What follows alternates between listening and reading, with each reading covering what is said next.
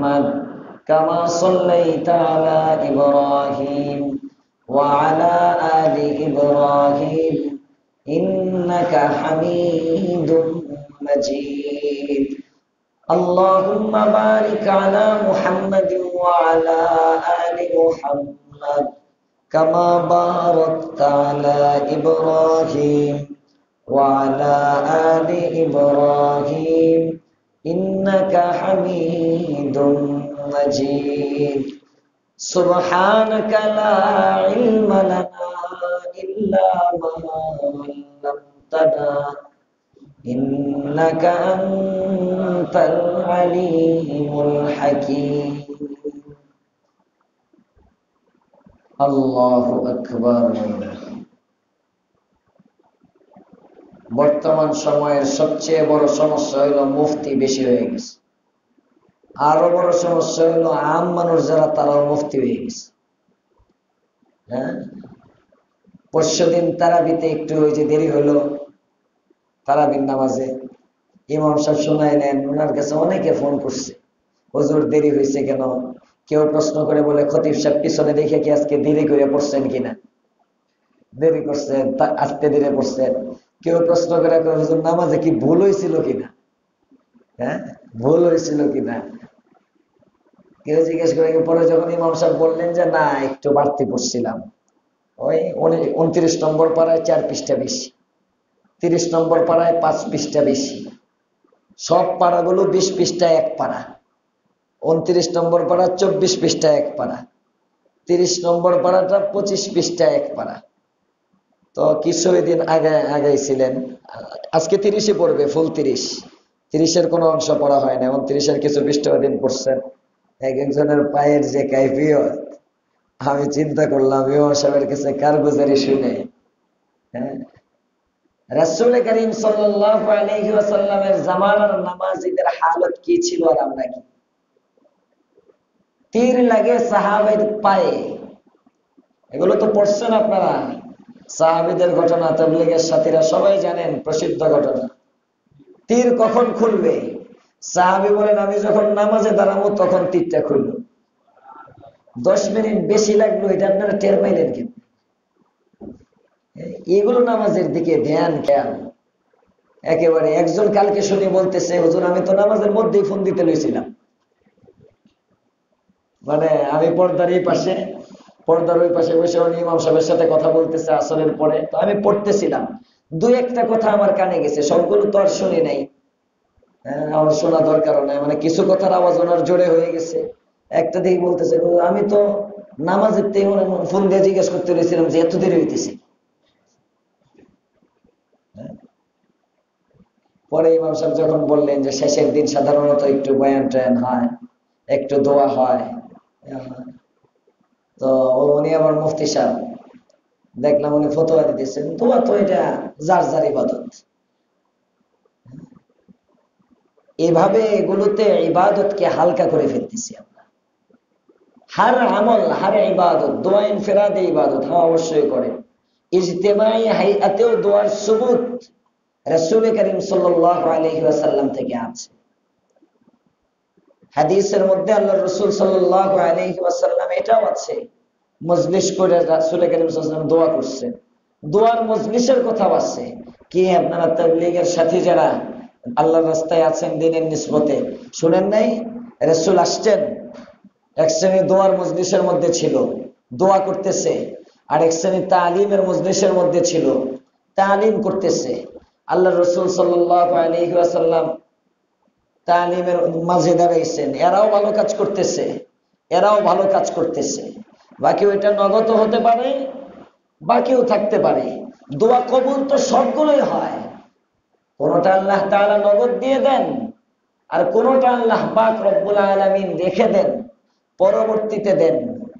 আর তালিম, এই যে মজলিসে বসছেন, এই মজলিসেরটা ডাইরেক্ট নগদ সবগুলো আসতে থাকে।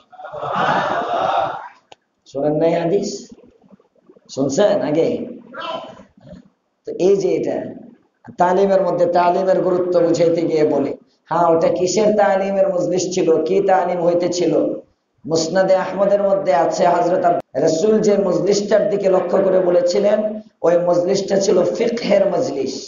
ওই মজলিসের মধ্যে মাসাইল শিক্ষা দিচ্ছিল, ইউআল্লিমুহুমুল কিতাব ওয়াল হিকমা, হাদিসের ইবারত। ওখানে কিতাব এবং হিকমত অর্থ মাসাইল। ফাজাইল ছিল না, সমস্যা কি ফাজাইল হলে? তালিম তো। আল্লাহ বুঝার তৌফিক দান করেন। তো কিছু মানুষ আছে, তোমার জুড়তে মন চায় না, তুমি জুড়ো না, চলে। সে নিজে জুড়বে না, আরো 10 জনের আগ্রহ নষ্ট করবে। একজন হয়তো বসবে না, একজন ঘরে গিয়ে টিভির রিমোটটা চাপবে। উনি যদি মসজিদে থেকে 1-2টা কথা শুনে, ওনার কিছু সময় তো গুনাহমুক্ত থাকলো। উনি যদি দেখা দেখি আরেকজনের দেখা দেখি একটু হাত উঠায়, দেখা দেখি আরেকজন কাঁদতেছে, এত কলব শক্ত, আরেকজনের চোখের পানি দেখে মানুষের কান্নাকাটির মধ্যে আস্তে আস্তে তার দিলটা হালকা একটু নরম হলো, একটু মাছির মাথা পরিমাণ চোখের পানি চোখের ঘাটে কোনায় জমা হয়ে গেল। পয়গম্বর বলেন, এর উসিলায় আল্লাহ তোর জীবনের গুনাহ মাফ করে দিবে। এজন্য ইজতিমাই হাইয়াত শরীয়তের মধ্যে যেগুলো সাবেত আছে এগুলোই করা হয়। আবার অনেকে বেশি জজবা করতে গিয়ে তাহাজ্জুদ নামাজ জামাতে নাই শুরু করে দেয়, জামাতে বেশি জজবা। এজন্য আমি আমার মুসল্লিদেরকে সব সময় বলি, আমি সহ আমাদের সকলের মেজাজের মধ্যে ইআতেদাল রাখা চাই। ইআতেদাল, মেজাজের মধ্যে মধ্যম পন্থা। বাড়াবাড়ির নামও ইসলাম না, ছাড়াছাড়ির নামও ইসলাম না। আমি করি দেখে এটা জায়েজ না, আমিও ভুল করতে পারি। যখন আমি জানবো এটা ভুল, এটা শরীয়তে নাই, আমি বর্জন করব। এটা হলো ইআতেদাল, হক গ্রহণ করার মন মানসিকতা। আল্লাহ আমি সহ সকলকে হক গ্রহণ করার মন মানসিকতা দান করেন, বলেন আমিন। আলোচনা চলতেছিল সূরাতুল কাহফ। হযরত পয়গম্বর মূসা আলাইহিস সালাম খাজির আলাইহিস সালামের কাছে গেলেন। উনি মজলিসের মধ্যে বয়ান করলেন, আমি সবচেয়ে বড় আলেম। প্রশ্নের উত্তরে বললেন, আল্লাহ তাআলা তাকে দেখাইলেন। উনি গেলেন খাজিরের কাছে। হযরত খাজির বললেন, আমার কাছে যদি তুমি থাকো কোনো প্রশ্ন করতে পারবে না। মনে আছে না কথা? এগুলো হয়ে গেছে, পিছন থেকে টানতেছি। ক্বালা ইন্নাকা লান তাসতাতিআ মাইয়া সাবরা, তুমি তো আমার সাথে ধৈর্য ধারণ করতে পারবে না। আর কিভাবেই পারবে? ওয়া কাইফা তাসবিরু আলা মা লাম তুহিত বিহি খুবরা, খাজির বলেন, ধৈর্য তুমি কিভাবেই ধারণ করবে? তোমার তো এই বিষয়ে কোনো ইলম নাই। আমাকে আল্লাহ যে ইলম দিয়েছেন, এই ইলম তো তোমার নাই। আমি যতটুকু জানি এতটুকু তো তুমি জানো না। আমি যে বিষয় জানি এই বিষয় তো তুমি জানো না। সুতরাং তোমার প্রশ্ন হতেই পারে, কাইফা তাসবিরু আলা মা লাম তুহিত বিহি খুবরা, যে সম্পর্কে তোমার জ্ঞানের পরিধি নাই, জ্ঞান নেই, এর উপর তুমি কিভাবেই বা ধৈর্য ধারণ করবে? প্রশ্ন করাটাই স্বাভাবিক। পয়গম্বর মূসা বললেন, ক্বালা সাতাজিদুনি ইনশাআল্লাহু সাবিরা ওয়া লা আসি লাকা আমরা, যদি আল্লাহ তাআলা চান আপনি আমাকে ধৈর্যশীল হিসাবে পাবেন, ওয়া লা আসি লাকা আমরা, এবং আমি আপনার অবাধ্যতা করব না। ক্বালা ফাইন ইত্তাবাতানি, এবার খাজির বলেন, খাজির আলাইহিস সালাম, যদি তুমি আমার অনুসরণ করো, ফালা তাসআলনি আন শাইইন, আমাকে তুমি কোনো বিষয়ে প্রশ্ন করবে না, হাত্তা উহদিসা লাকা মিনহু যিকরা, যতক্ষণ পর্যন্ত আমি তোমার নিকট তা বর্ণনা না করব। এই আয়াত থেকে, এই আয়াতটা থেকে এক শ্রেণীর ধর্ম ব্যবসায়ী, ধর্ম নিয়ে যারা ব্যবসা করে, মাজার পূজারী, পীর পূজারী, ভণ্ড, এরা এই আয়াত থেকে দলিল দেয়, যাকে মানবা তার উপর কোনো এশকাল করা যাবে না। হোক সে বেনামাজি, না থাকুক তার দাড়ি, হোক তার হাতে গাজার হ্যাঁ, গাঞ্জা গাঞ্জা, তার সামনে হোক মদের বোতল, কোনো প্রশ্ন নাই। পীর বাবা, বাবার জন্য সব জায়েজ। তুমি যেটা জানো এটা হলো হাকিকত, আমি যেটা করি এটার নাম হলো মারিফত। হাকিকত এক জিনিস, শরীয়ত এক জিনিস, তরিকত এক জিনিস। শরীয়তের মধ্যে অনেক জিনিস জায়েজ নাই, এটা তরিকতের মধ্যে জায়েজ আছে। বাবারি বাবারি বাবা, কত বড় পীর! শরীয়তপন্থীদের জন্য জায়েজ নাই, কিন্তু তরিকতপন্থীদের জন্য জায়েজ আছে। প্রশ্ন করতে পারবা না, প্রশ্ন করলে আল্লাহ থেকে দূরে যাইবা না, এটা উদ্দেশ্য না। আর মুসা আলাইহিস সালামকে খাজির বলছেন, হাত্তা উহদিসা লাকা মিনহু যিকরা, প্রত্যেকটার বর্ণনা আমি না দেওয়া পর্যন্ত তুমি প্রশ্ন করবা না। তো আমি বর্ণনা দিব, তার মানে প্রত্যেকটার ব্যাখ্যা আমার কাছে আছে, এটা তুমি নিশ্চিত থেকো। আমি যে কাজগুলো করব, আলোচনার এই আয়াতের উদ্দেশ্য হলো এই মর্মে মুসাকে শান্ত করা, যে তুমি অনেক আজগুবি বিষয় আমার কাছে দেখবা, যেটা তোমার শরীয়তের সাথে মিলবে না, তোমার ইলমের সাথে মিলবে না। তাই বলে তুমি প্রশ্ন করো না, তুমি চুপ থেকো, ধৈর্য ধারণ করো। সব কাজের শেষে আমি তোমাকে এগুলোর ব্যাখ্যা বলে দিব। এক। দুই নম্বর, হযরত খাজির আলাইহিস সালামকে এর নিকট যখন মুসাকে আল্লাহ তাআলা পাঠাইছেন, তাহলে বোঝা যায় খাজির এটা বলতেই পারেন যে খবরদার, আমার কোনো কাজে প্রশ্ন করতে পারবা না, কারণ আল্লাহ যখন তোমাকে আমার কাছে পাঠাইছেন, আল্লাহ তাআলার সাথে আমার কানেকশন আছে। আমি যে কাজগুলো করি এগুলো আল্লাহর ইশারায় করি। সুবহানাল্লাহ। সুতরাং তোমার প্রশ্নের কোনো দরকার নেই। তোমার কাছে তো এখানে কোনো গাঞ্জুটি নিয়ে আসে নাই, হিরঞ্চি নিয়ে আসে নাই। আমার কাছে তো তোমাকে কোনো মদ্য পাই আমার খবর তোমাকে দেয় নাই। স্বয়ং রব্বে কারীম যখন পাঠাইছেন, তোমার যুক্তিতে না মিলতে পারে, বোঝা যাবে এগুলো আমি ওহীর মাধ্যমে আল্লাহর ইশারায় করতেছি। এটা হলো আল্লাহ তাআলার দেওয়া সবক। বন্ডরা এখান থেকে তাফসীর মারিফুল কোরআনের মধ্যে লিখছে, বন্ডরা এই সমস্ত আয়াত থেকে তারা বলে তরিকত এক জিনিস, শরীয়ত এক জিনিস। এই জন্য হযরত শাইখুল হাদিস জাকারিয়া আলাইহির রহমান লেখা একটা কিতাব আছে, শরীয়ত ওয়া তরিকত কা তালাজুম। শরীয়ত এবং তরিকত একটি আরেকটির জন্য আবশ্যক। শরীয়ত, শুধু শরীয়ত আল্লাহ পর্যন্ত পৌঁছা যায় না, শুধু তরিকত আল্লাহ পর্যন্ত পৌঁছা যায় না। শরীয়ত এবং তরিকত দুইটার সমন্বয়ে আল্লাহ পর্যন্ত পৌঁছতে হয়। আল্লাহ তাআলা বুঝার তৌফিক দান করেন। মুসা আলাইহিস সালাম ওয়াদাবদ্ধ হলেন, সফর শুরু হলো, ফানতলাকা, দুজন চলতে শুরু করলেন। এগুলো কালকে হয়ে গেছে, আয়াতের তরজমাগুলো বলতে পারি না, এগুলোটা বেশি ভাঙা ছিল, আজকে একটু কম, এজন্য তরজমা বলতেছি। হাত্তা ইদা রাকিবা ফিস সাফিনাতি খরাকাহা, উভয়ে গিয়ে যখন এক নৌকার মধ্যে আরোহণ করলেন, খরাকাহা, খাজির এটাকে বিদীর্ণ করে ফেললেন। ক্বালা, মুসা বলেন, আখরাক্তাহা লিতুগরিকা আহলাহা, আপনি নৌকাটাকে বিদীর্ণ করলেন তার যাত্রীদেরকে ডুবিয়ে দেওয়ার জন্য। লাকাদ জিতা শাইআন ইমরা, আপনি একটা বড় খারাপ কাজ করলেন, ঠিক হয় না এটা। ক্বালা, খাজির আলাইহিস সালাম বলেন, আলাম আকুল ইন্নাকা লান তাস্তাতিআ মাইয়া সাবরা, আমি কি আগেই বলি নাই যে তুমি ধৈর্য ধারণ করতে পারবে না, সম্ভব না। ক্বালা লা তুআখিজনি, মাফ করে দেন, ধরেন না আমাকে, শাস্তি দিয়েন না। বিমা নাসিতু, আমি ভুল করেছি। ওয়ালা তুরহিকনি মিন আমরি উসরা, আমার বিষয়ে আপনি কঠোর হয়েন না, মানে নাম কেটে বের করে দিয়েন না মাদ্রাসা থেকে, আমাকে রাখেন, আমি আপনার ছাত্র হিসাবে ইলমের জন্য থাকতে চাই। ঠিক আছে, প্রথমবারের মতো মাফ। আবার সফর শুরু করলেন। ফানতালাকা হাত্তা ইযা লাকিয়া গুলামান ফাকাতালা, ছোট্ট একটা বাচ্চাকে পেয়ে হত্যা করলেন। ক্বালা কাতালতা নাফসান যাকিয়া, নিষ্পাপ একটি নফস, বিগাইরি নফস, অন্যায়ভাবে হত্যা করলেন। লাকাদ জিতা শাইআন নুকরা, বড় খারাপ কাজ করলেন। ক্বালা আলাম আকুল লাকা ইন্নাকা লান তাস্তাতিআ মাইয়া সাবরা, এগুলোর তরজমা হয়েছিল, ক্বালা ইন সাআলতুকা আন শাইইন বা'দাহা ফালা তুসাহিবনি, এরপরে যদি আরেকটা প্রশ্ন করি আপনি আমাকে আর সাথে রাখবেন না।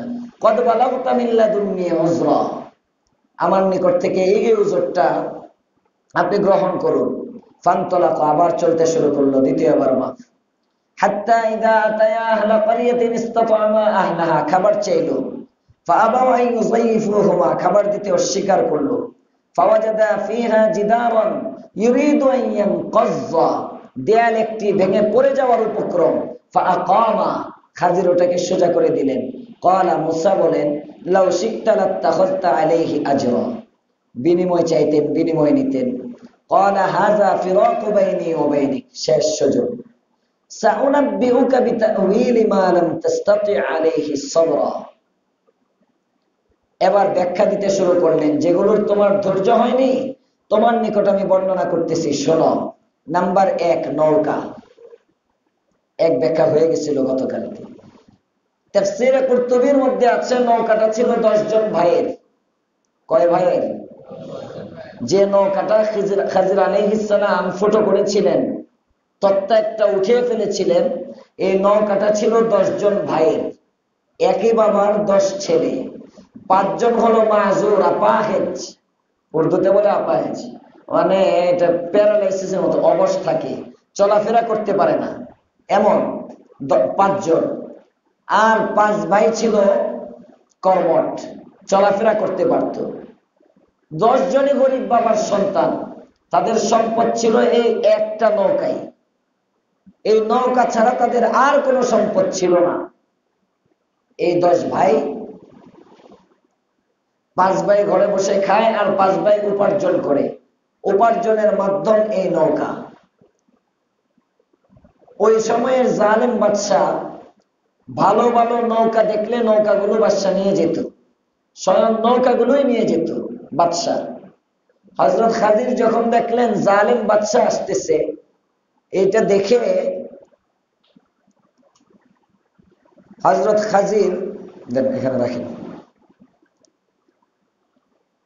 নৌকা ফুটো করে ফেললেন। তাফসীরের কিতাবের মধ্যে আছে এটা ছিল খাজিরের মুআজিজা। উনি নৌকা ছিদ্র করার পরেও নৌকার মধ্যে একটু পানি উঠে নাই, কোনো পানি উঠে নাই। 1। 2 নম্বর, কোন কোন মুফাসসিরিন কেরাম বলেন, নৌকা ছিদ্র করে কাষ্ঠখণ্ড সরাই দিয়ে বাদশা চলে যাওয়ার পরে আবার খাজির আলাইহিস সালাম নিজেই সীসার মাধ্যমে ওই নৌকাটা আবার সুন্দর করে মেরামত করে দিয়েছিলেন। যা হোক, একটা মাসলাহাত, কল্যাণ ছিল, যে কল্যাণটা মুসা জানতেন না। উনি জানলেন যে তোমার কাছে মনে হয়েছে আমি খারাপ কাজ করেছি, বাকি কাজটা আমি কুদরতি ইশারায় রব্বে কারীম আমাকে বলেছেন, জানিয়েছেন, বিধায়ী আমি করেছি। নাম্বার 2, ছোট বাচ্চাকে হত্যা করলাম। ওয়া আম্মাল গুলাম ফাকানা আবাওয়াহু মুমিনাইনি ফাখাশিনা আন ইউরহিকাহুমা তুগয়ানা ওয়া কুফরা, তাদের বাবা মা ছিল মুমিন, আমি মনে করলাম তারা তার বাবা মার অবাধ্য হবে, এই জন্য আমি বাচ্চাটাকে হত্যা করেছি। রাইসুল মুফাসসিরিন হযরত আব্দুল্লাহ ইবনে আব্বাস, ওনার কাছে একবার এক খারিজি ব্যক্তি, ভ্রান্ত দলের অধিকারী ব্যক্তি, সে প্রশ্ন লিখে পাঠাইল, একজন নিষ্পাপ শিশু যার জীবনে কোনো গুনাহ নাই, যার আমল নামায় গুনাহ লেখা শুরু হয় নাই, এমন একজন শিশুকে খাজিরের হত্যা করা কিভাবে বৈধ হলো? হযরত ইবনে আব্বাস জবাব লিখলেন, খাজিরের কাছে যে ইলম ছিল ওই ইলম যদি তোমার কাছে থাকে তোমার জন্য বাচ্চাকে হত্যা করা বৈধ। সুবহানাল্লাহ। বুঝাইলেন খাজির আলাইহিস সালাম এটা আসমানি ইশারায় করেছেন, আল্লাহ তাআলাই তাকে ইলম দিয়েছেন, উনি গায়েব জানতেন এমন না। ফাআরাদনা, হযরত খাজির বলেন, ফাআরাদনা আন ইউবদিলাহুমা, আমি চাইলাম যে আল্লাহ পাক রব্বুল আলামিন তাদেরকে প্রতিদান দিবেন, আন ইউবদিলাহুমা রাব্বুহুমা খায়রাম মিনহু যাকাতান, এদের চেয়ে উত্তম পবিত্র একজন ভালো সন্তান তাদেরকে দান করবেন, ও আকরাবা রহমা, এবং যে সন্তানটা পিতামাতার প্রতি দয়ালু হবে ওই সন্তানটা আল্লাহ তাআলা দিবেন এই সন্তানের পরিবর্তে। এই জন্য আমি একে মেরে ফেলছি। মুফাসসিরিন হযরতগণ লেখেন, ঠিকই যে বাবা মার সন্তানকে খাজির হত্যা করেছিলেন ওই বাবা মাকে আল্লাহ তাআলা একটি সন্তান দিয়েছেন, মেয়ে সন্তান দিয়েছিলেন, এবং ওই মেয়ের গর্ভে আল্লাহ পাক রব্বুল আলামিন একজন নবী জন্ম দিয়েছিলেন, আর ওই নবীর মাধ্যমে একটা বিশাল জাতিকে আল্লাহ তাআলা হেদায়েত দিয়েছেন। ওয়া আকরাবা রহমা। 3 নম্বর প্রশ্ন ছিল, দেয়াল সোজা করে বিনিময় নিলেন না কেন? এটাই তো আজকে না। আল্লাহ তাআলা শুনাইতেছেন হযরত খাজিরের কথোপকথন, ওয়া আম্মাল জিদার ফাকানা লিগুলামাইনি। আর যে দেয়াল, এই দেয়ালের মধ্যে ছিল, এই দেয়ালের নিচে ফাকানা লিগুলামাইনি, দেয়ালটা ছিল 2 জন গোলামের, 2 গোলামের ছিল দেয়ালটা। ইয়াতীমাইনি, যে 2 জন শিশু ছিল এতিম, ফিল মাদিনাতি, ওই শহরে এতিম 2 বালক। ওয়া কানা তাহতাহু কানজুল লাহুমা, ওই দেয়ালের নিচে ছিল এই এতিম 2 জন শিশুর গচ্ছিত সম্পদ, কানজ। মুফাসসির আল্লামা আলুসি রাহমাতুল্লাহ আলাইহি ওনার প্রসিদ্ধ তাফসীরের কিতাব তাফসীরে রুহুল মাআনির মধ্যে লেখেন,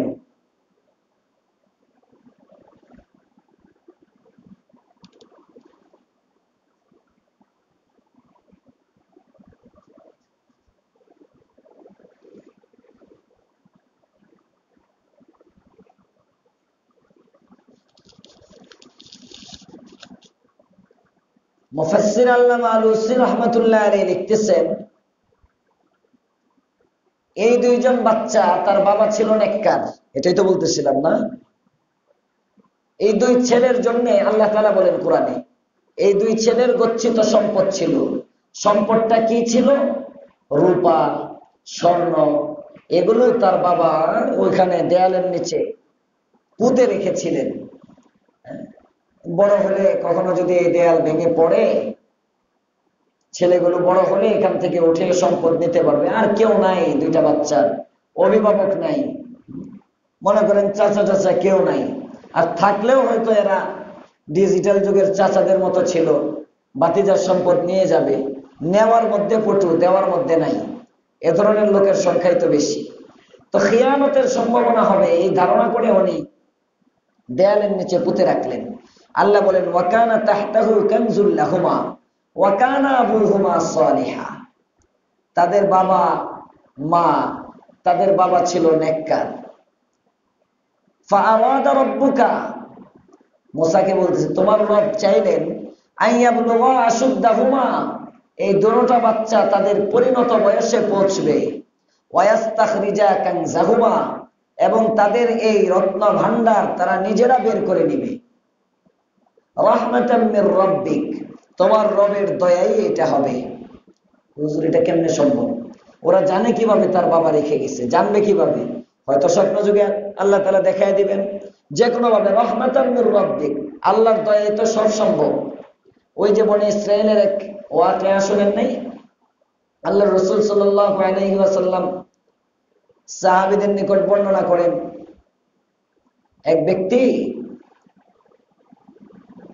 নেক ছিল বাবা, একটা মাত্র গরু, একটা মাত্র গরু।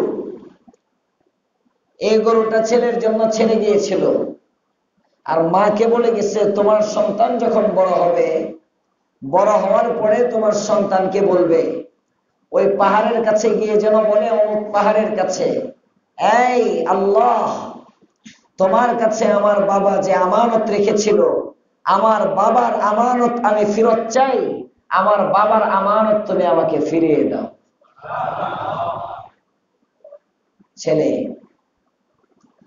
ছেলেটা ছিল অনেক নেককার।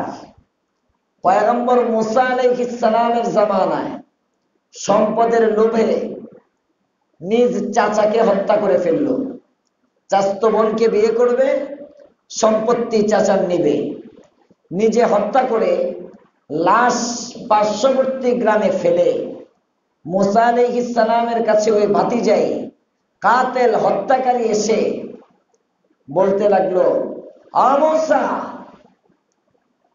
কে আমার চাচার হত্যাকারী? আমি বিচার চাই।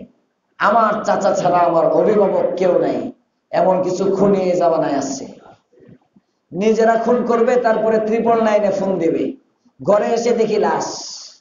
নিজেরা খুন করবে, গাড়ি অ্যাক্সিডেন্টের নাটক সাজাবে। এগুলো তো ইদানিং এর ঘটনা, ইদানিং এর ঘটনা।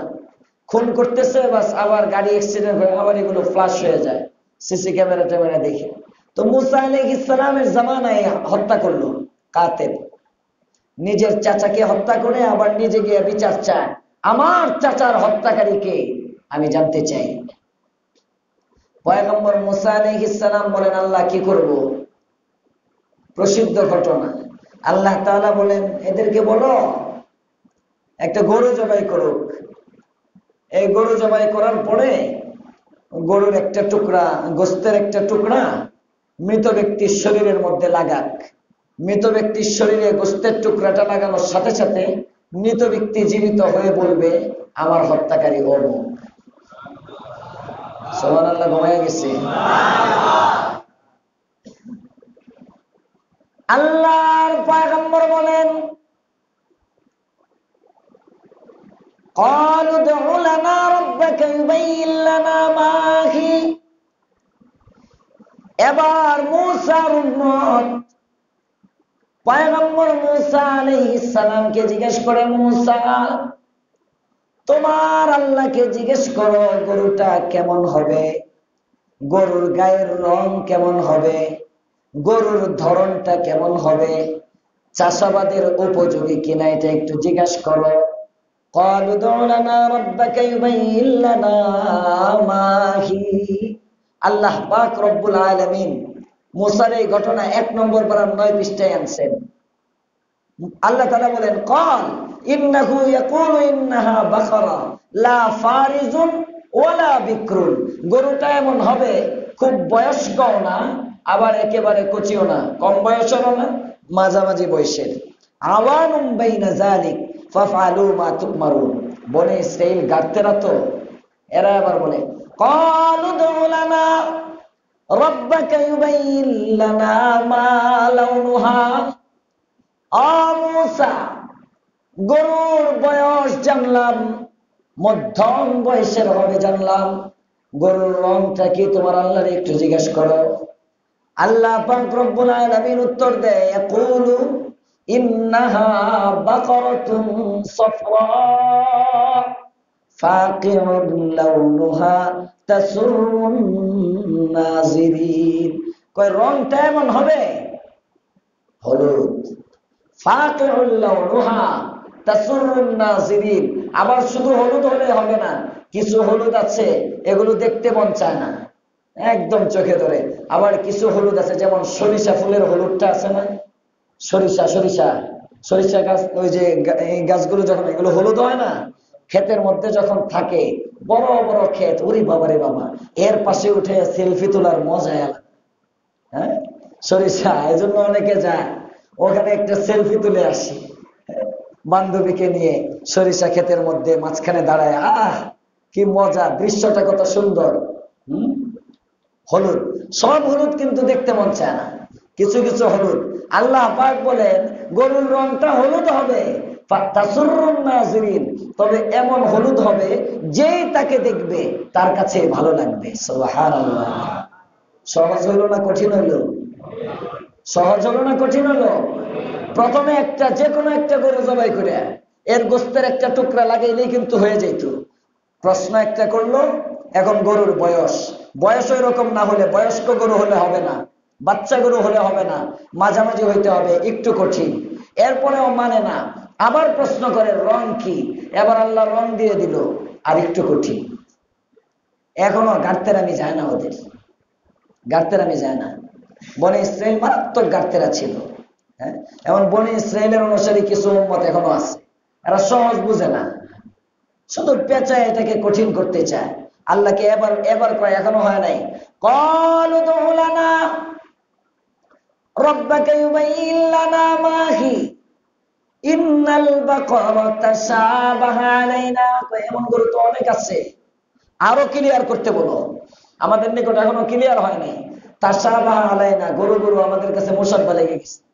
কোরআনের আয়াতে যেমন পেশ লাগে এরকম গরু এরকম অনেক আছে। এমন একটা নিদর্শন বলতে বলো যেটা নিয়ে আমরা বুঝতে পারবো এটা একটা স্বতন্ত্র গরু। এমন গরু আর কেউ নাই, আর কোন মানে পৃথিবীতে আর কোন এমন গরু নাই, এটা বুঝতে পারবো। আল্লাহ এবার বলেন, যাও মুসা বলে দাও, ইন্নাহু ইয়াকুলু ইন্নাহা বাকারাতুন লা যালুলুন তুসিরুল আরদা ওয়ালা তাসকিল হারসা মুসাল্লামাতুন লা শিয়াতা ফিহা। এই গরু এমন হতে হবে, এটা দিয়ে জীবনে কোনোদিন, আগের জামানায় গরু দিয়ে ওই যে ওই হাল চাষ করতো, ওয়ালা তাসকিল হারস, হাল চাষও করে নাই, তুসিরুল আরজা, জমিন মারায় নাই, মুসাল্লামাতুন লা শিয়াতা ফিহা, গরুটা থাকতে হবে একেবারে নির্দোষ, মানে তাকে তার গায়ে কোনোদিন তার উপরে কেউ উঠেও নাই, সোয়ারও হয় নাই, একদম নিরেট, এটার দ্বারা জমিনের কোন দুনিয়ার কোনো কাজ নেওয়া হয় নাই, এমন গরু একটা জবাই করতে বলো। এরা কয় এতক্ষণে হয়েছে। এবার খুঁজতে শুরু করছে লাশ ফেলে রেখে, গাড়তেরা এতক্ষণে হয়েছে, খুঁজতে শুরু করছে, খুঁজা পায় না। আল্লাহু আকবার। ওদিকে এমন একজন ব্যক্তি, বাবা নেককার, মা নেককার, বাবা মা উভয়ে নেককার, তার ঘরে আল্লাহ তাআলা একজন সন্তান দিলেন, সন্তানটাও বড় নেককার। সুবহানাল্লাহ। এখন তো বদকারের সংখ্যা বেশি, নেককার সন্তানের সংখ্যা কম। পিতামাতার অবাধ্য না, বাবা যখন মারা যাবে ছেলের জন্য একটা গরু রেখে গেলেন, আমানত আল্লাহ তাআলার কাছে, এক পাহাড়ে ছেড়ে গেলেন। এই গরুটা কোনোদিন কোনো কাজ করে নাই, কিচ্ছু করে নাই। ওদিক দিয়া মুসা আলাইহিস সালামের উম্মত গরু খুঁজে, আর এদিক দিয়া এই বান্দা ছেলেটা একটু বড় হয়েছে। মা বলে, বাবা তুমি তো বড় হয়েছো, অনেক কষ্ট করে উপার্জন করো, তোমার বাবার একটা আমানত কিন্তু তোমার কাছে আছে, তোমার জন্য রেখে গেছে, তুমি অমুক পাহাড়ে যাও, অমুক পাহাড়ে গিয়ে ডাক দিবে, এই মালিক আমার বাবার আমানত আমাকে ফিরিয়ে দাও। তুমি এটা বলার সাথে সাথে তোমার সামনে একটা আমানত আসবে, ওইটা নিয়ে আসবা। আল্লাহর ওলির ছেলে পাহাড়ের কাছে গিয়ে ডাক দেয়, ও আসমানের মালিক, জমিনের মালিক, এই জমিনের মধ্যে আমার মা ছাড়া কেউ নাই, মায়ের সেবায় নিজের জীবন আমি ব্যয় করছি, আমি বড় কষ্ট করে চলি জানো। আমার মা জানিয়েছেন তোমার কাছে নাকি আমার একটি আমানত আছে, তোমার কাছে আমার জন্য নাকি আমার বাবা কি রেখে গিয়েছেন, আমার বাবার রেখে যাওয়া আমানত তুমি আমাকে ফিরিয়ে দাও।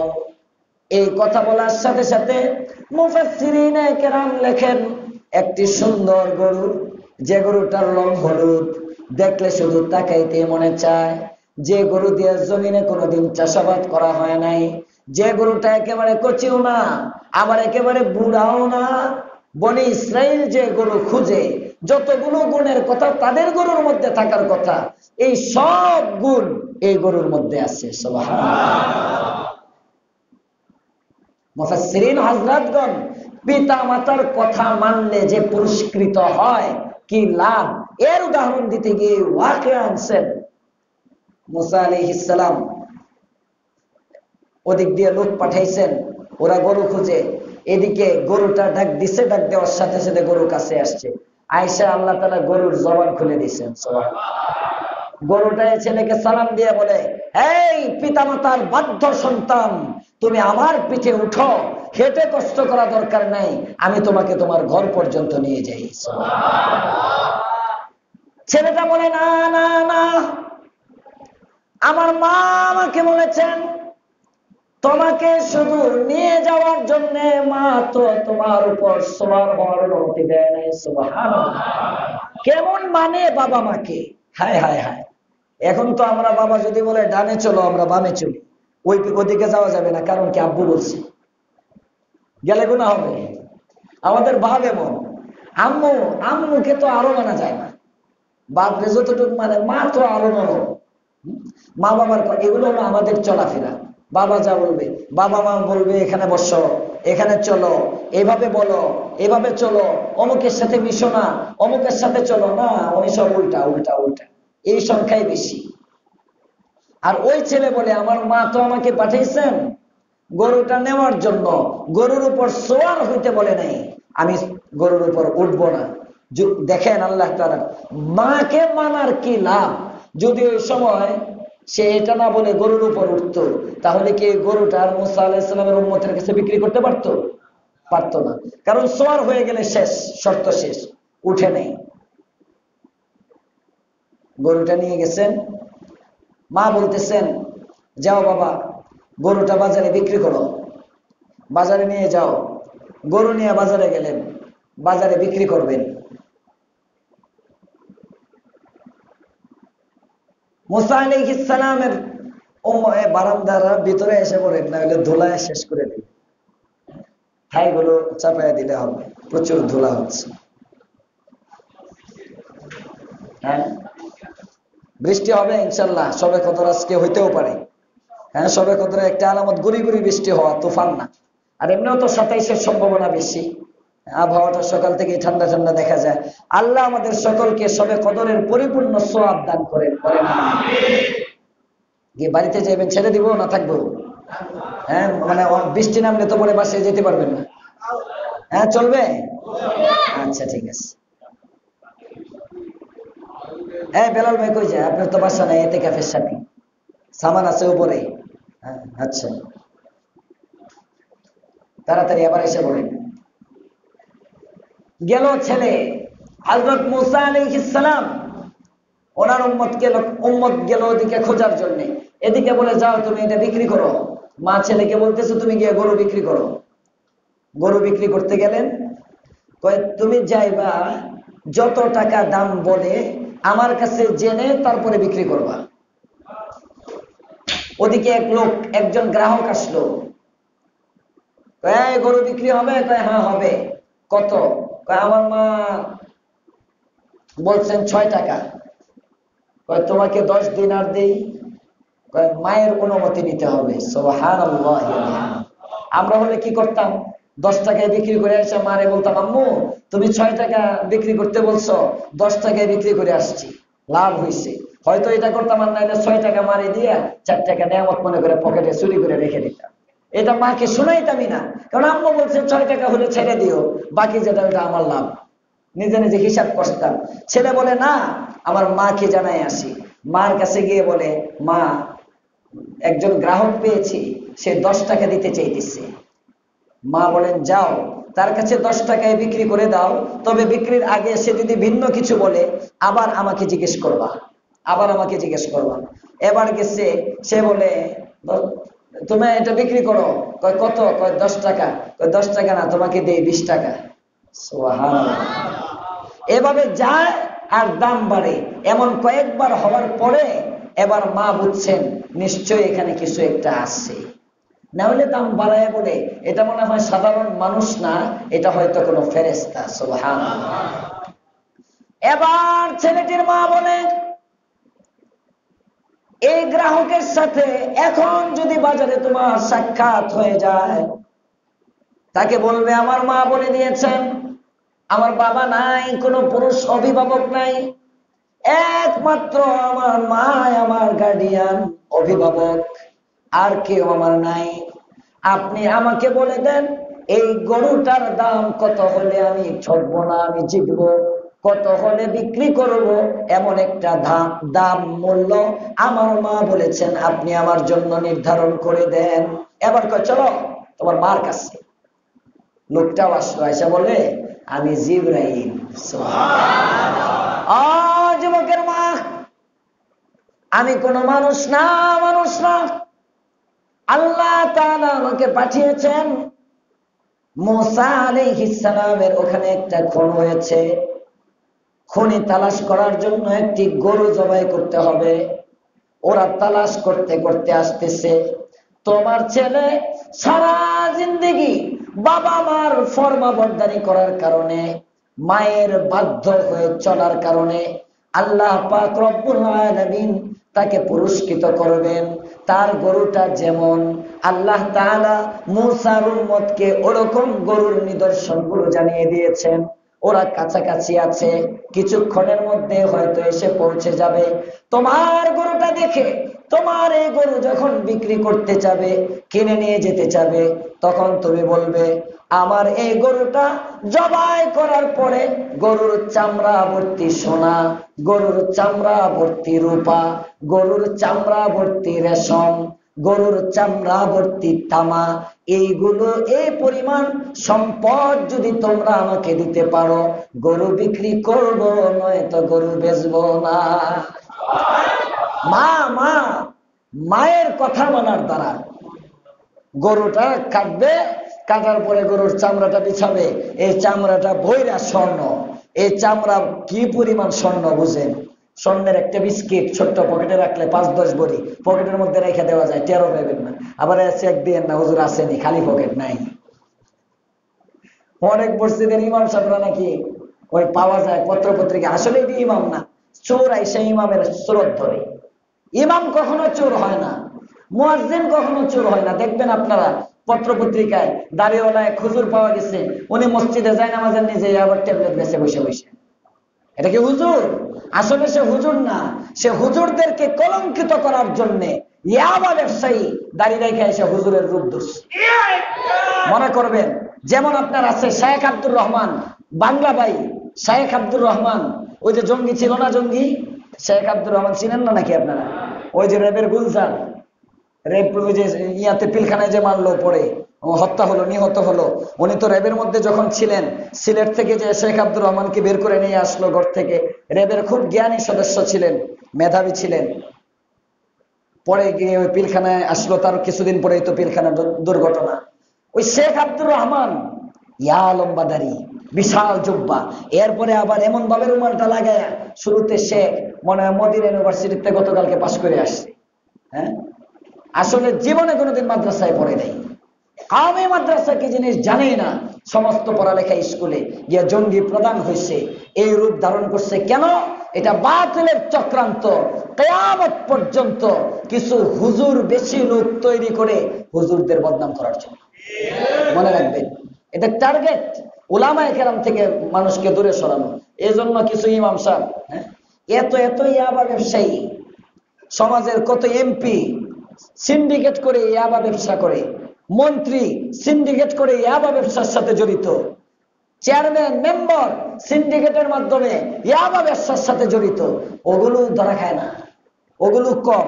হঠাৎ কোন ইমাম সেই পার্বত্য অঞ্চলে, ওই পাহাড়ি এলাকায়, বর্ডারের কাছে, কোথায় নীলফামারী, কোথায় কুড়িগ্রাম, কই আপনার ওই যে রাঙামাটি, ওই দিকের কোন এক গ্রামের মসজিদের মধ্যে, ওরে বাবা, ওখানে গিয়ে ওই সংবাদ তারা প্রচার করে। আমাদের দেশের মিডিয়া কত আপডেট! আল্লাহ হেফাজত করো, হক বুঝবার তৌফিক দাও, বলেন আমিন। মুসা আলাইহিস সালামের লোকেরা আসছে, এসে দেখে গরু একটা আছে, গরু বিক্রি করলো, স্বর্ণ রূপা সব কিছু দিয়ে গরু কিনে নিল। ফলাফল কিসের?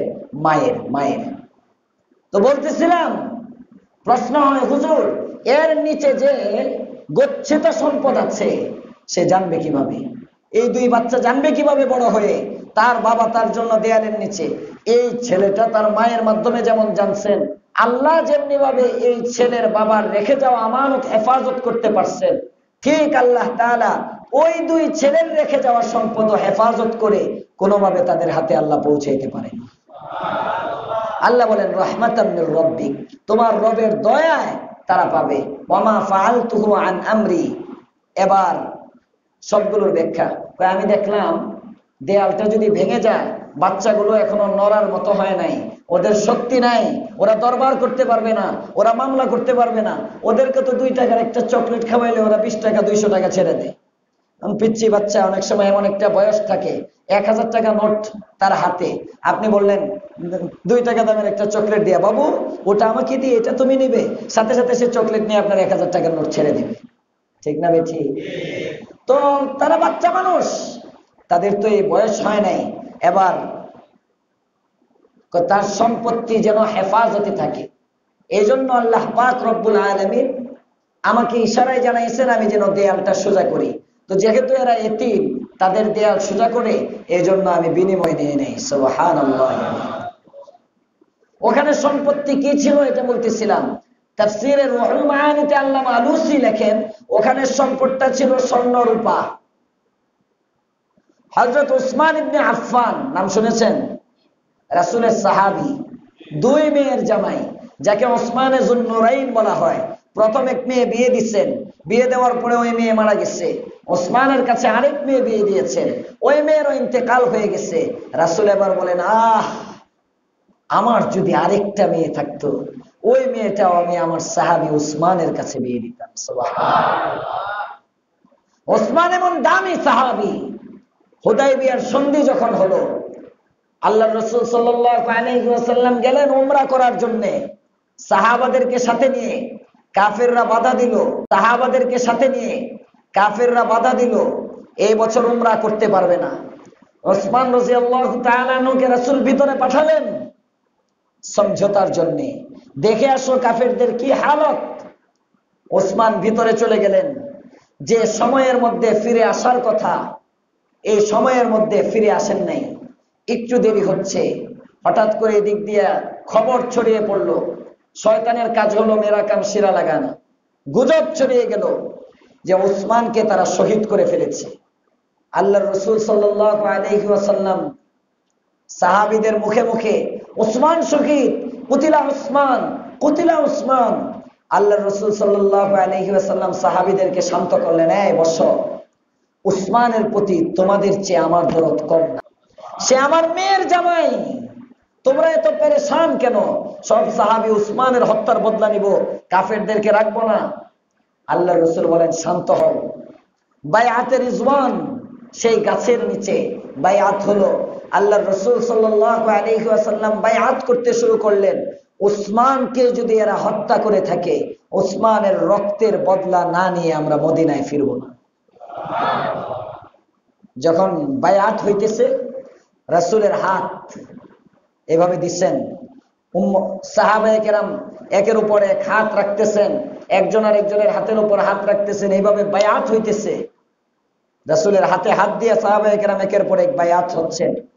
এদিক দিয়ে মুনাফিক কিছু আছে, তারা কয়, দেখো, ইস কি বিরাট এক সুযোগ, রাসূলের হাতে সরাসরি বায়াত চলতেছে, এই বায়াতের মধ্যে উসমান নাই, উসমান বঞ্চিত হয়ে গেল। মানে আরেক ধোঁকা, আরেক মুনাফিকি উসমানের বদনাম করার জন্য।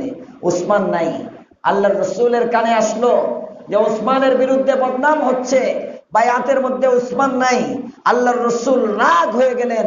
সাহাবীদের মধ্যে মুনাফিক যারা ছিল তাদেরকে লক্ষ্য করে বলতেছেন, এই শোনো, এটা আমার হাত, এটা আমার হাত, মাঝে তোমরা সাহাবী যারা আছো তাদের হাত, আর এই হাতটা আমার উসমানের হাত। এটা আমার হাত আর এটা আমার উসমানের হাত। উসমানের পক্ষ থেকে আমি নবী বায়াত নিয়ে নিলাম। সুবহানাল্লাহ। এমন ছিলেন হযরতে উসমান গনি, রাসূলের এত প্রিয় সাহাবী হযরতে উসমান গনি রাদিয়াল্লাহু তাআলা আনহু। তিনি বলেন, এই আয়াতের ব্যাখ্যায় একটা হাদিস আছে, ওখানে যে সম্পদ ছিল ওই সম্পদের মধ্যে একটা স্বর্ণের প্লেট ছিল। বাবার সন্তানের জন্য যে সম্পদগুলো রেখে গিয়েছিল সেগুলো ছিল একটা স্বর্ণের প্লেট। ওই স্বর্ণের প্লেটের মধ্যে কিছু উপদেশ লেখা ছিল, কিছু উপদেশ। 1 নম্বর উপদেশ লেখা ছিল বিসমিল্লাহির রহমানির রহিম, এটা 1 নম্বর। 2 নম্বরে ওখানে লেখা ছিল, আশ্চর্য ওই ব্যক্তির উপর যে ব্যক্তি তাকদীরকে বিশ্বাস করে কিন্তু তারপরেও নিজের ভবিষ্যৎ নিয়ে চিন্তা করে। আশ্চর্য শিক্ষা, তাকদীরে বিশ্বাসী যে ব্যক্তি, সে ভবিষ্যতের ফিকির করবে না, ভবিষ্যৎ নিয়ে এত টেনশন নাই। আমি মরে গেলে আমার সন্তান কি খাবে, আমার কি হবে, করোনা ভাইরাস ধরলে হারে ব্যাংকের মধ্যে 1 লাখ টাকাও নাই, সিলিন্ডার কি দিয়ে কিনবো, অক্সিজেন কিভাবে লাগাবো, ভেন্টিলেটর কোথায় পাবো, ভারতের টানা কি বাংলাদেশে ঢুকে গেছে, হাই হাই ঢাকার কি অবস্থা হবে, হাই হাই হাই। তকদিরে যা আছে তাই হবে, ঠিক না বেঠিক? তকদিরে যা আছে তাই হবে, তোমার এত পেরেশানি নাই। হযরত উসমান বলেন, আল্লাহর রাসূল বলেন, ওখানে লেখা ছিল আশ্চর্য ওই ব্যক্তির উপর যে তাকদীর মানে কিন্তু ভবিষ্যৎ নিয়ে ফিকির করে। তৃতীয় উপদেশ ছিল আশ্চর্য ওই ব্যক্তির উপর যে এটা বিশ্বাস করে রিজিকের মালিক কে? আল্লাহ। রিজিক আল্লাহ তাআলা দেন, আল্লাহ তাআলা রিজিক দেন। আমার তাকদীরে যখন যা আছে এটাই আমাকে খাওয়াবেন। এরপরে আবার খাবারের উপর ইশকাল করে, খাবার নিয়ে অভিযোগ করে। আশ্চর্য, আশ্চর্য, রিজিকের জন্য দৌড়াদৌড়ি করে। এজন্য খাবারের একটা সুন্নত, খাবারে আনার ইতিকাফের সাথী যারা, ওনাদেরকে আমি যে আজকে থেকে আমল দিছিলাম, বলে দিছিলাম যে প্রত্যেক খাবারের সময় আমি কাগজে লিখে দিছি 20টা সুন্নত, এগুলো একবার অন্তত পড়বে, বাকিরা সবাই খেয়াল করে শুনবেন। ইতিকাফে যারা মুখস্থ করা তো আর সম্ভব না, শুনতে শুনতে কিছু সুন্নত তো আপনার যেখানে চলে আসলো। যেমন খাবারের আগে উভয় হাত কবজি পর্যন্ত ধোয়া, এটা সুন্নত। আমরা অধিকাংশ মানুষ এক হাত ধোয়, এক হাত যেটা দিয়ে খাইব শুধু এতটুকু ধুয়ে ফেলে না, এক হাত কবজি পর্যন্ত ধোয় না, সামনে উভয় হাত কবজি পর্যন্ত খাবারের আগে ধোয়া, এটা একটা সুন্নত। দস্তরখান বিছিয়ে খানা খাওয়া, এটা একটা সুন্নত। দস্তরখান বিছানো, অনেকে আগে দস্তরখান বিছায়, দস্তরখান বিছায়া খাবার দাবার সব রেডি, এরপরে ঘোষণা হয় ভাই দস্তরখানের আমলে চলে যায়। এটা খেলাফে সুন্নত, এটা খেলাফে সুন্নত। যেই করুক, এটা আলেম করলেও, এটা তাবলীগের সাথী করলেও খেলাফে সুন্নত। সুন্নত হলো আগে মুহতাজি ভাব নিয়ে গিয়ে বসবে। আমি মুখাপেক্ষী, আমার ক্ষুধা লাগছে, আল্লাহর দিকে মুখাপেক্ষী হয়ে গোলামের মতো গিয়ে হাতটা ধুয়ে সুন্দর করে বসবে। এরপরে তার সামনে নিয়ে দস্তরখান হাজির করবে, দস্তরখান তারপরে বিছাবে।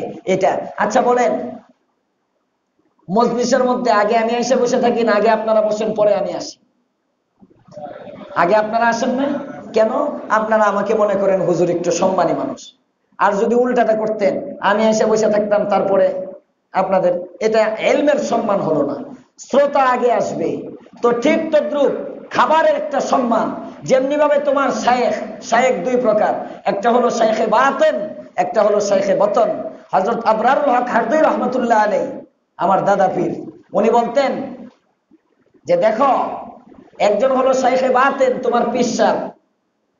পিসাব যেমন মজলিসের মধ্যে পরে আসে, মুরিদ আগে আসে, ঠিক তোমার খানাটা হলো পেটের শায়েখ। পেট ঠিক, সব ঠিক। পেট ঠিক তো সব ঠিক, পেট ঠিক নাই, কিছুই ঠিক নাই। এজন্য পেটের শায়েখেরও সম্মান আছে। আগে দস্তরখান বিছাবে না, আগে তুমি গিয়ে বসবে, তারপরে যে খাবার আসবে তোমার সামনে, খাবার আনার জন্য আগে দস্তরখান বিছাবে। দস্তরখান হইলো পিসাবের চেয়ার দিলেন, চেয়ার, চেয়ারের উপরে পিসাবকে বসতে দিলেন। এগুলো খানার সম্মান, সুন্নতের খেয়াল করবো আমরা, পারবো তো ইনশাআল্লাহ। এমনি ভাবে বিসমিল্লাহ বলে খাবার খাওয়া, বিসমিল্লাহটা আস্তে আস্তে না, একটু উচ্চ স্বরে বলা, এটা একটা সুন্নত। একটু জোরে বললে ফায়দা কি? আমিও বললাম, আরেকজন যদি ভুলে যায় আমারটা শুনে সেও বলে ফেললো। বিসমিল্লাহ একটু জোরে বলা, এটা একটা সুন্নত। বিসমিল্লাহটা জোরে বলা। হেলান দিয়ে না খাওয়া, এটা একটা সুন্নত। খাবার হেলান দিয়ে না খাওয়া। খাবারের ত্রুটি না ধরা, খাবারের ত্রুটি না ধরা। আরে কি খাওয়াইলো, কি দিল, কি আসলো। কিছু মানুষ আছে মেহমানদারি গ্রহণ করে, আবার মেজবান যার তার বদনামও করে। আমি আমাদের গ্রামে একবার একটা বিয়ে, আমি তো গ্রামে বেশি যাই না, 2-2.5 বছর আগে মনে হয় একবার গ্রামে গেলাম। তখন আমি বাড়িতে ছিলাম, আমাদের ফ্যামিলির সবাই বাড়িতে। তো আমার দুঃসম্পর্কের এক চাচা, উনি সৌদি থাকেন, ওনার মেয়ের বিয়ে, আমাদেরকেও দাওয়াত দিলেন। বেচারা 1-1.5 হাজার মানুষের আয়োজন করলো। সৌদি থাকে, প্রথম মেয়েকে বিয়ে দিচ্ছে, আল্লাহ টাকা পয়সাও তাকে দিচ্ছেন। তো ওই যে ঢাকা শহরের যে আইটেম করে, কাচ্চি, এরপরে রোস্ট টোস্ট করে, তো রোস্ট তো একটু মিষ্টি মিষ্টি লাগে। গ্রামের মানুষ তো, আমাদের গ্রামটা আবার ওই কৃষক বেশি। আমাদের গ্রাম ময়মনসিংহে যেখানে আমাদের গ্রামের এলাকা, ওখানে কৃষক টিষকই বেশি। এরা তো ঝাল বেশি খায় অভ্যাস, পান্তা ভাত, কাঁচামরিচ, হ্যাঁ, খালি ভাতের সাথেও গরম ভাত খাইলো, শুধু পান্তা ভাতই খায় এমন না, গরম ভাতও খায়, কিন্তু মরিচ লাগে। এটা হলো তাদের অভ্যাস। এরা তো এই মিষ্টি মিষ্টি খায় অভ্যাস নেই। তো গ্রামের আবার একটা প্রচলন, ওই দিন দেখলাম যারাই বিয়েতে যাবে দাওয়াত হবে একটা খাতা নিয়ে বসে, শহরেও আছে এটা, কে কি দিল। তো গ্রামের মানুষও খাইতে গিয়ে যার যার অবস্থা অনুপাতে, শহরে আর কি বেশি দেয়, গ্রামে অনেকে 100 টাকা, 200, 500, 1000 এরকম দেয়। তো আমার পাশের এক প্রতিবেশী, উনি 1000 টাকা দিয়ে গিয়ে খায় আসছে। এখন আগে তো 1000 টাকা জমা দিছে বিয়েতে ঢোকার সময়, পরে খাইলো মুরগির রোস্ট মিষ্টি, এটা খায়া বেরোয় কয় থু থু থু থু থু, আমার 1000 টাকায় জ্বলে গেল। এমন খাওয়াইবো, এত নোংরা খাবার খাওয়াইবো, জানলে 200 টাকা দিলাম অমনে। খাবার খারাপ? খাবার তো ভালো, তার রুচি, তার খাওয়া অভ্যাস নাই। এর যদি পান্তা ভাত ওই মরিচ দিত তাহলে আবার খুব ভালো খাওয়া হইতো, 2000 টাকা দিব না। তো এমন অনেক সময় মেজবানের বদনাম করে, যার মেহমানদারি গ্রহণ করলাম, এটা খেলাফে সুন্নত, খেলাফে আদব। আমাদের আকাবির আসলাফ যারা ছিলেন, ওনারা যখন কোনো মেহমানদারি গ্রহণ করতে যাইতেন, কারো বাড়িতে যাইতেন, আল্লাহু আকবার, লবণ সামনে নাই, বলতেন না একটু লবণ দাও। মরিচ সামনে নাই, জিজ্ঞেস করতেন না ভাই কাঁচা মরিচ আছে। পেঁয়াজ সামনে নাই, জিজ্ঞেস করতেন না ভাই গরুর গোশতটা তো খুব মজা হয়েছে, কাঁচা পেঁয়াজ একটু কেটে নিয়ে আসেন। হতে তো পারে তার ঘরে পেঁয়াজ নাই, শেষ হয়ে গেছে। হতে পারে তার ঘরে এখন মরিচ নাই, হতে পারে তার ঘরে এখন লবণ শেষ হয়ে গেছে। তোমার জন্য এত কিছুর আয়োজন করলো, একটা মরিচ চাইলা সে দিতে পারলো না, তার এমন একটা আফসোস থাকবে, আহারে আমি মেহমানকে তৃপ্তি করতে পারলাম না, আমি মেহমানকে তৃপ্ত করতে পারলাম না। যিনি খাওয়ায় উনি মনে করেন, ওনার দিলের মধ্যে থাকে আমি সবচেয়ে ভালো খাবারের চেষ্টা করতেছি, আমি সবচেয়ে। এই যে আমাদের আলহামদুলিল্লাহ মেহমানদারি করতেছে আজ আব্দুল লতিফ সাহেব, এতেকাফের সাথীদের বেচারা 10 জনের জিম্মাদারি নিচ্ছেন, 10 দিনের মেহমানদারির জিম্মাদারি নিচ্ছেন উনি। মেহমানদারি করতেছেন সাথীদের। আমার খানা তো এখান থেকে আসে, মোতাল্লি সাহেবের বাসা থেকে আমার দাদি পাঠায়, আমি এক বেলা খাই। তো এতেকাফের সাথীদের 2 বেলা খাবার, আর সাথীদেরকে আব্দুল লতিফ সাহেব দিতেছেন। তো আমিও যেহেতু মেহমান, এই জন্য মাঝে মাঝে একটু ধরি যে সুন্নতের নিয়তে উনি আমাকে, আমিও তো ওনার দাওয়াতি, যত এতেকাফের সাথে ওনারা আছেন সবাইকে, বাকি আমি খাবার খাই হলো ওইটাই। আবার আমার বাসা থেকেও মাঝে মাঝে আসে, আমার বাসাটিও মানুষের দিয়ে দেয়, বেশি খাই না। দাদি যেটা পাঠান এটা খাই, আসার পর পরে পাঠিয়ে দেয়। ওই আবার আল্লাহ তাআলা, আমি বুজুর্গ মানুষ না, গত পরশুদিন দন্দল বাজি খাইতে মন চাইতেছে, ডিম দিয়ে ওই যে চিকন করে পোলে পোলে, তারা বিশেষ করে মোনাজাত টোনাজাত করে পরে ওখানে গিয়ে দেখি বাজি খুইলা ওই বাজি পাঠাইছি। হ্যাঁ, আমি মোস্তফারে পরে বললাম যে দেখো, আমি কাউকে বলিও নাই, মনে মনে আমার একটা সারাদিন যে বাসায় থাকলে আজকে আম্মুরে বলতাম এটা এটা আমি আবার এই ধরনের বাজি, ওই যে বরবটি হাবিজাবি ডিম দিয়ে বাজলে আমার খুব পছন্দ। তো ওই দিন এটা মন চেয়েছে, গিয়ে দেখি খুইলে এটাই। হ্যাঁ, মেহমানদারি। এখন যদি আমি ভুল ধরি, রান্নাটা খারাপ হচ্ছে, ইস বাজিটা তো মন মতোই হয়েছে, লবণটা বেশি হয়েছে, আসলে বেশি হয় নাই, সব ঠিক আছে, এমন কিছু মানুষ থাকে। খেলাফে সুন্নত, খেলাফে সুন্নত, কখনো খাবারে ভুল ধরতে নাই। মেজবান সবসময় চিন্তা করেন মেহমান ভালো খাক। ওই দিন আমাদের তরকারি একটু খারাপ হয়েছে, মোস্তফা মেমনে আব্দুল লতিফ সাহেবকে বলছে যে রান্নাটা কেমন যেন একটু হয়েছে, সাথে সাথে ফোন দিয়ে একদম গরম, এই তুই কি পাকাইলি, কি করলি, কেন আমার মেহমানদের কষ্ট হইলো, মেহমানটা খারাপ হইলো। এগুলো একটা জাস্ট তাজা উদাহরণ দিতেছি। মেজবান যিনি, উনি চান আমার মেহমান সবসময় তৃপ্তি হোক। মেহমানেরও লক্ষ্য করা দরকার, যদি খাবার একটু খারাপ হয়, একটু হয়, ব্যাস এটা আমার তকদির, এটা কি আমার তকদির। কিন্তু মানুষের বাড়িতে গেলে কোক আছে নি, 7 আপ তো দিলা না, আরে মেয়ে এত সুন্দর একটা খানা দিলা, দই দিতে পারলা না, মিষ্টিটা আর বাকি রাখলা কেন? আছে না নাই? খেলাফে সুন্নত, খেলাফে সুন্নত, খেলাফে সুন্নত। আল্লাহ আমাদের জিন্দেগিকে সুন্নতি বানায় দাও, বলে না আমিন।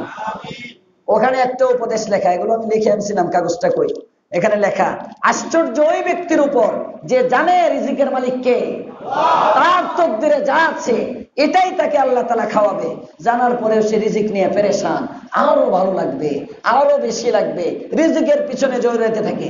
রিজিক বলে না, তোমার তকদিরে যা আছে তাই আসবে, তাই আসবে। 4 নম্বর উপদেশ।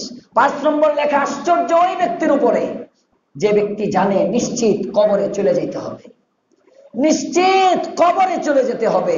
এই দুনিয়ার বাড়ি আমার বাড়ি না, এই দুনিয়া আমার না, কবরটা আমার, 3.5 হাতের বাসস্থানটাই আমার, ওটাই আমার মূল বাড়ি, ওটা আমার আসল প্লট। জানে, জানার পরেও উদাসীন জীবন যাপন করে, আমলের প্রতি আগ্রহ নাই, ইবাদতের প্রতি আগ্রহ নাই, মানুষের হুকুক আদায় করার কোনো মাসলা নাই, পাগলের মতো চলাফেরা করে, উদাসীন, গাফেল, ইবাদতে মন বসে না। রমজান পাইলো, রমজানের কদর করলো না। এতেকাফে বসলো, এতেকাফের কদর করলো না। সবে কদর পেয়ে গেল, বেঁচে আছে, সবে কদর নিতে পারলো না। বলেন আশ্চর্য ওই ব্যক্তির উপর যে মৃত্যু নিশ্চিত জেনেও দুনিয়ায় কিভাবে গাফেল থাকে বুঝে আসে না। সর্বশেষ ওখানে উপদেশ লেখা ছিল, লা ইলাহা, পড়েন, ইল্লাল্লাহু মুহাম্মাদুর রাসূলুল্লাহ। আল্লাহ ছাড়া কোনো ইলাহ নাই, মুহাম্মদ আল্লাহর রাসূল। মুসা আলাইহিস সালামের জামানার ঘটনা, কিন্তু ওখানেও তখতার মধ্যে লেখা লা ইলাহা ইল্লাল্লাহ মুহাম্মাদুর রাসূলুল্লাহ। আমাদের নবী তো এমন নবী, উনি শুধু শেষ জামানার নবী না, উনি আদমেরও নবী। জোরে কোন সুবহানাল্লাহ। যেখানেই যান মুহাম্মদে আরবির নাম। এজন্য তো আরশের চৌকাঠের মধ্যেও লেখা লা ইলাহা ইল্লাল্লাহ মুহাম্মাদুর রাসূলুল্লাহ। আল্লাহ পাক রব্বুল আলামিন এই উপদেশগুলোর উপর আমল করার তৌফিক আমাদেরকেও দান করেন। তো হযরত খিজির বলতেছেন, ওয়া আম্মাল জিদার, আর দেয়ালের বিষয়টি হলো দুইজন এতিম গোলামের জন্য এই দেয়ালটা ছিল ফিল মাদিনা শহরে। ওয়া কানা তাহতাহু কানজুল লাহুমা, তার নিচে ছিল উভয়ের জন্য এক ভান্ডার।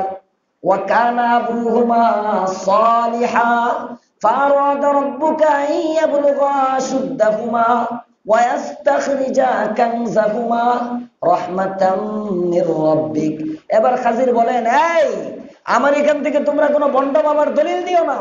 ওমা ফাআলতুহু আন আমরি, আমি যে কাজগুলো করেছি একটিও আমার ইচ্ছায় করি নাই, যাই আমি করলাম এই সবগুলোর ব্যাখ্যা তোমাকে দিয়ে দিলাম, সবগুলো আমি আল্লাহর ইশারায় করলাম। সুবহানাল্লাহ।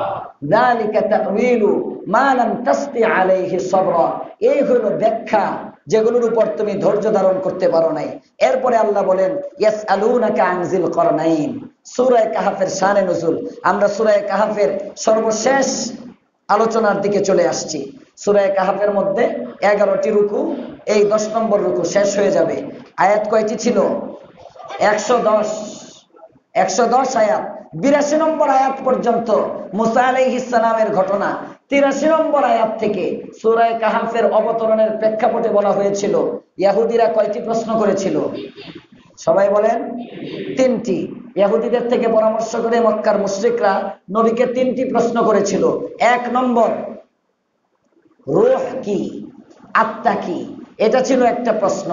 2 নম্বর প্রশ্ন ছিল ওই 7 যুবকের হালত বলো যারা নিজেদের ঈমান রক্ষার জন্য সফর করে চলে গিয়েছিল, তাদের অবস্থা কি। 3 নম্বর প্রশ্ন ছিল ওই ব্যক্তিকে যিনি পায়ে দলে গোটা পৃথিবী ভ্রমণ করেছেন। মনে আছে প্রশ্ন? ওই প্রশ্নের জবাব আল্লাহ তাআলা এই রুকুর মধ্যে দিয়ে ইনশাআল্লাহ সূরা শেষ করবেন। আগামীকালকে 3য় প্রশ্নের উত্তর ইনশাআল্লাহ, আল্লাহ যদি হায়াতে বাঁচান। হুজুর ভোর রাতে ঘুম থেকে উঠতে পারি নাই, এখন কি না খেয়ে রোজা রাখলে হবে? যদি ভোর রাত্রে ওঠার পর থেকে আপনি এখন পর্যন্ত কিছুই না খেয়ে থাকেন, রোজার নিয়ত যদি আপনি করে থাকেন তাহলে রোজা হয়ে যাবে। রোজার নিয়ত যদি আপনি আগেই করে থাকেন, সূর্য হেলার আগে, তাহলে আপনার রোজা হয়ে যাবে। আর যদি রোজার নিয়ত না করে থাকেন, আবার খানো নাই, নিয়ত না করলে রোজা হবে না, নিয়ত লাগবে। রোজার নিয়তে যদি আপনি এই নিয়তে ঠিক আছে আপাতত রোজার নিয়ত করলাম, মনে মনে যদি এটা থাকে হুজুরকে মাসলা জিজ্ঞাসা করব, যদি হুজুর বলেন রোজা হয়ে যাবে তো হইলই, না হইলে এমন যদি আপনার মনে মনেও থাকে, এটাই আপনার নিয়ত, হ্যাঁ, রোজা হয়ে যাবে, সমস্যা নেই।